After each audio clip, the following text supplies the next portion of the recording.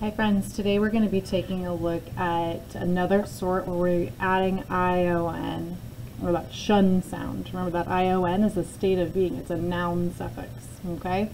And so far we've been looking at adding that ION with no spelling changes. But today we're going to be taking a look at two different kinds of spelling changes.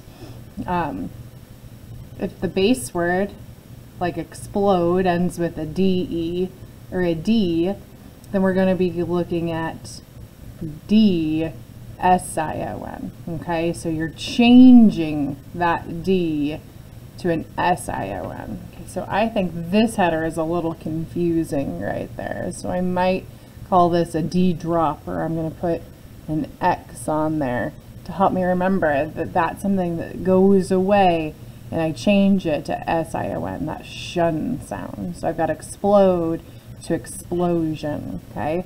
So I can take a look right here, and if I chop off that S-I-O-N, I can see that there's a spelling change. That D was dropped. In fact, that DE was dropped, okay? So if the base word ends with a DE or a D, we change it to S-I-O-N in order to make it a noun suffix. So explode, the state of exploding, explosion, okay?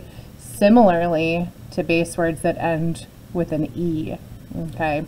When we have a base word that ends with a TE, we're going to drop that E if we're adding ION, because then we've got that word part shun, right? And that T changes from that T sound, like an operate, to operation, okay?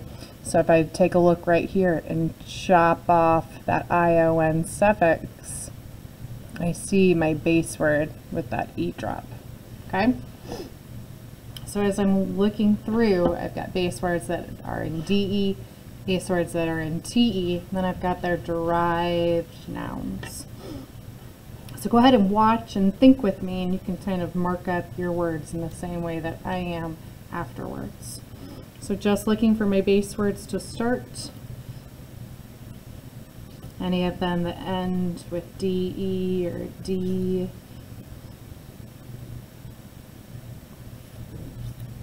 Now this word is allude, and it really means to hint at or mention. And so you can allude to something by hinting at it or mentioning it without going in deep length, okay?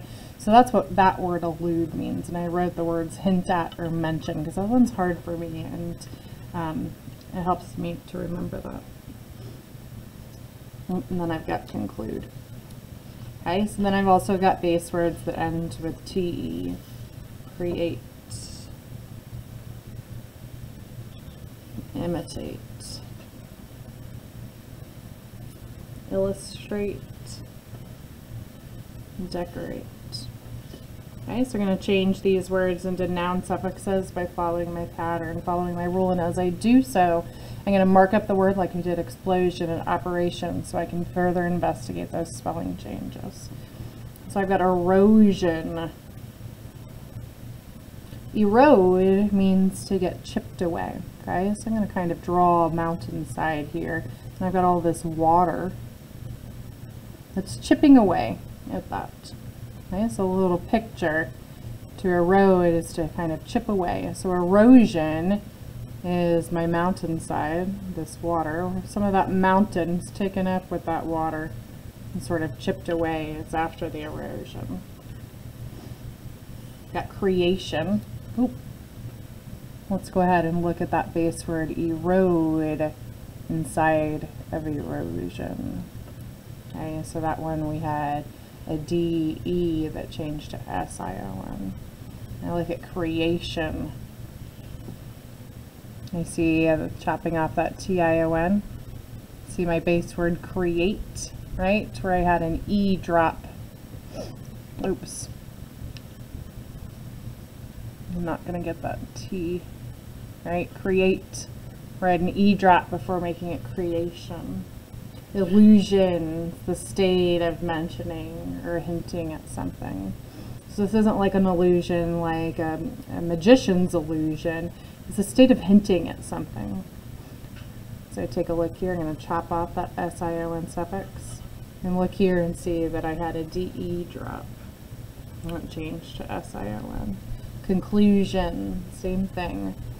Here's my base word conclude, where that D, E was dropped for SION. Invasion, another D, E drop. We got SION. Comprehend. Oops, that was a base word, comprehend. Stick that here at the bottom.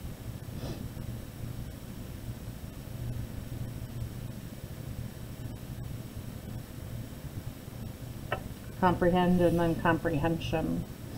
So this one, it just had a D that changed to that SION. And then expand to expansion. Expand means to make something wider, right? And so the state of expanding is expansion. The expansion was great. Take a look here. Underline my base word. Notice that that D changed to an SION. Imitation. And take a look here. ION, I see that E drop. Imitate is to copy, right? And the imitation. We've got some artwork out in our hallway right now that's a copy of something. So we've got some imitations out in the hallway. And decoration. I chop up that ION. I see there's an E drop there. And then illustration. Chop up that ION. And see illustrate. So looking here, looks like we're going from verbs to nouns, right? Verbs to nouns on all of those as well. All right, friends, go ahead and make sure that you sort your words. Draw any pictures on them to help you remember any of those meanings. Write your sort in your notebook, and make sure that you also go through and mark up these derived nouns, looking at any spelling changes that happened. Thanks for thinking with me.